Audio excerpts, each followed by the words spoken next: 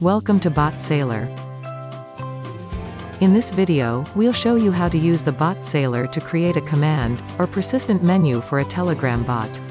First, go to Bot Manager from the BotSailor dashboard. Choose the bot account for which the persistent menu will be created.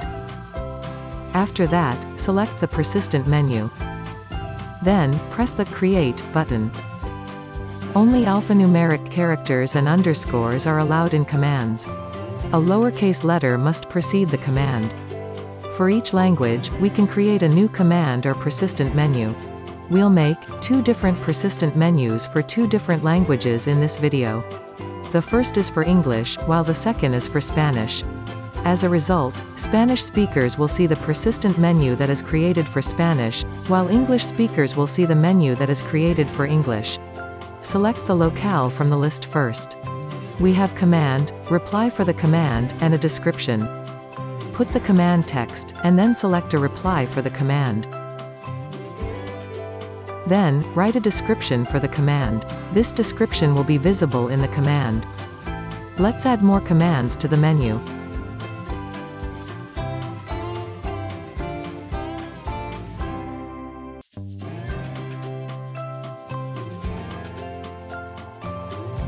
On the persistent menu, we can add as many commands as we wish. Finally, click on the Save and Publish button. Now, let's create another one for the Spanish language. Select the locale as Spanish. We can only use the English alphabet for command, but we can write the description in any language we want.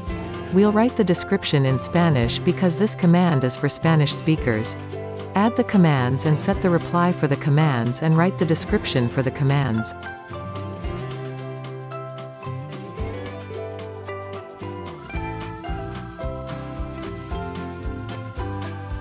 Click on Save and Publish. We can unpublish a command at any time by clicking the Unpublish button. We may now view the command or persistent menu if we go to the Telegram bot.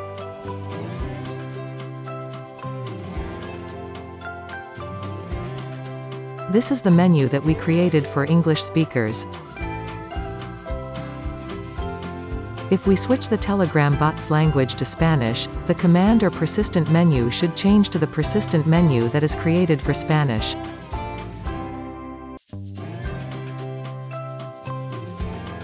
This is how different locales command or persistent menus are established. That's all for today.